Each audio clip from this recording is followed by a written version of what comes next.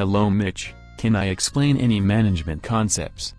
Professor Siegfried, what is emotional intelligence? Well Mitch, emotional intelligence is a type of intelligence defined as the abilities to perceive, appraise, and express emotions accurately and appropriately, to use emotions, to facilitate thinking, to understand and analyze emotions, to use emotional knowledge effectively, and to regulate one's emotions to promote both emotional and intellectual growth. Thanks, Professor, for explaining emotional intelligence.